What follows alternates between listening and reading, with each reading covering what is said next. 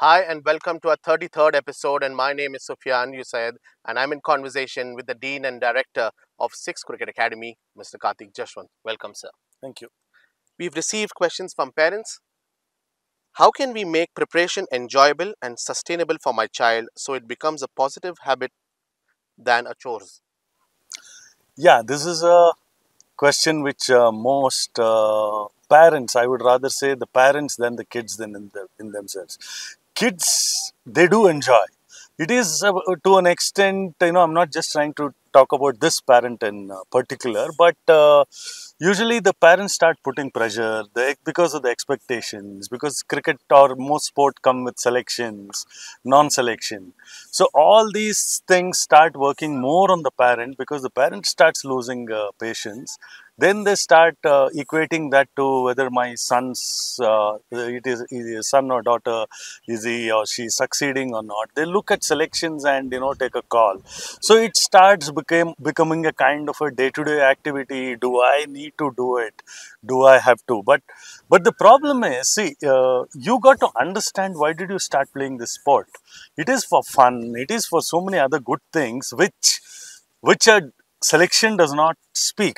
It is about there are so many inbuilt things in which the sport teaches, which the parent or the athlete probably recognizes that he or she is happy, yes, she is moving around, making friends, talking well, talking confidently, being able to mix with people, the respect the people who deserve, all these things the athlete is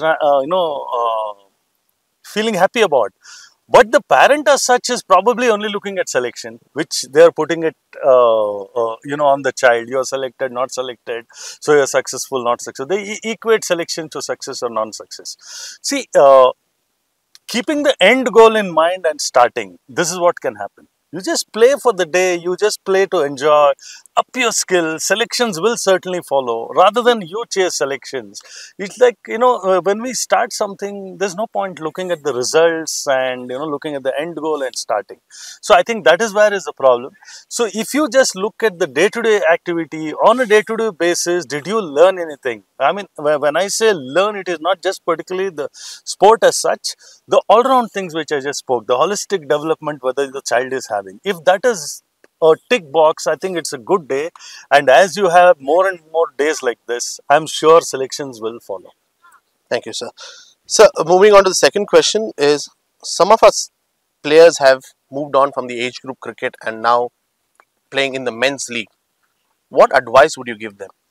Yeah, thanks. It's a big transition period for them. Yes, but it's a transition which every athlete wants to see it, but not everybody will see it because finally, your performance takes over, and few of them, of course, they do graduate or progress into age group to men's cricket, and there is a big gap. There's a big step to climb, and which most athletes, I'm sure, will climb, and even the athletes who played this year representing the Karnataka Premier League from the Sixth Cricket Academy, they've had a fairly okay kind of a performance, and I am sure that they will be match winners in the coming year because that's a great experience.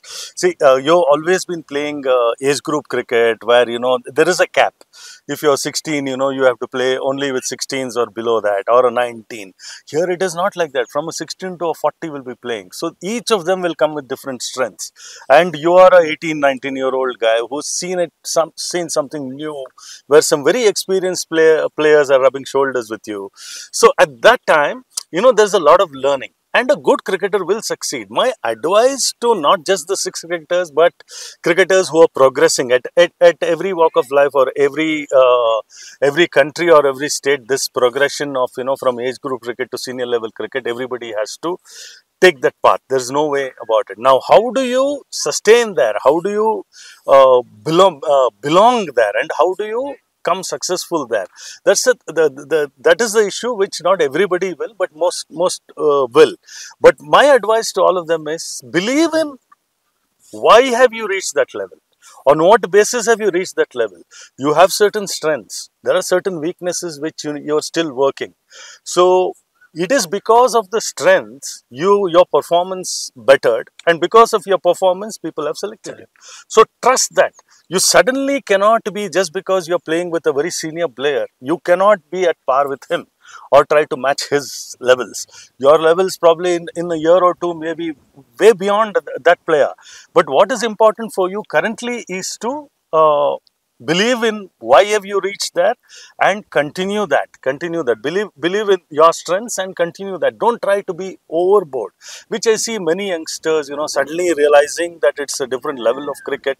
I need to do something extraordinary. Nothing. You have to just need to do your basics, like what you have done all these years. It's like John Wooden saying, a champion does the basics when it is most required. That's all. So stick to the basics. So if you are trying to do something different which you are not, I don't think it's a good way And to also, go forward.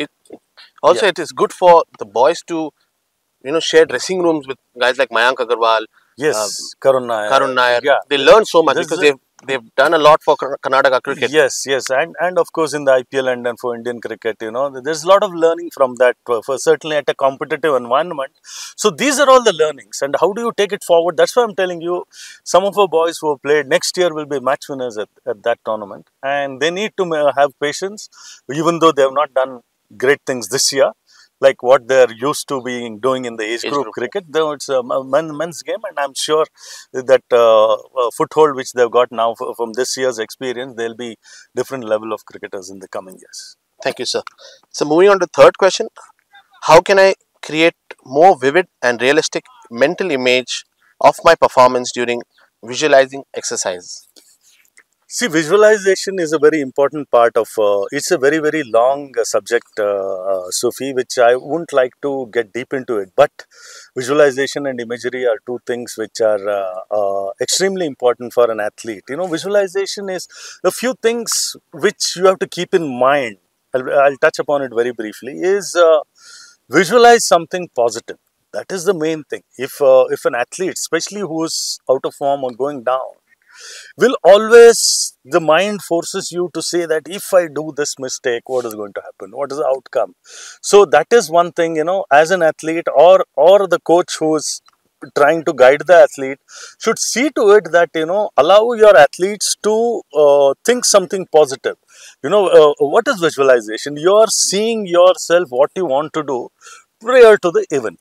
So when you're seeing that, this is mainly visual, which is through your eyes. Vision is what you're seeing yourself doing the good things. So similarly, and it's a very freely used word, visualize, but it is not that easy. It takes effort, it takes practice to get into that visualization, whether you want to see yourself, that is the first person, or you want to see the third person who is someone else doing and you want to copy. There's a lot of depth in it. So then when you're good at visualization, then comes the imagery. So other senses, like the feel, like the wind blowing across you, or when there is a scoreboard pressure, when there is lot of noise around you, lot of sledging against you, the feel of hitting the ball or feel of releasing the ball. So you start feeling, you involve more senses. So but at the grassroots levels which we are coaching at the academy level, I think visualization is a very good tool for the athlete. And mainly this develops confidence. Where does a player lose confidence is thinking that I may do this wrong, I may do that wrong. So with visualization, you always think the right thing, always see the successful things. That is the main thing about visualization. It is about seeing tomorrow. It's not about seeing yesterday. Yeah. Okay, if you have some great performances under your belt, okay, you can replay that. There's nothing wrong. But generally, this that's why I'm telling you, it should become a part of your repertoire In a daily as life. a player. Yeah, in an everyday match, you should make it a habit. Instead, I start depending on these things when I'm failing. That's not a good thing. Make it a habit. It's a very good habit, visualization, mainly because when you visualize, you take away the pressures, because this game is all about pressure, handling pressure. So when you're sure as to what you want to do, the other things you're blinded to. You need not know, because it is just that one ball which you're bowling or batting which is important. So you got to focus on that ball, and visualization is a great tool for that. Thank you, sir. It's a great message to all the athletes, not only in cricket but many sports. look back to your good performances, and then you can take it Yeah, forward. yeah. Thank you so much, sir. And also to our parents, do like, share, and subscribe to our YouTube channel. And we are back on the first of every month. Thank you.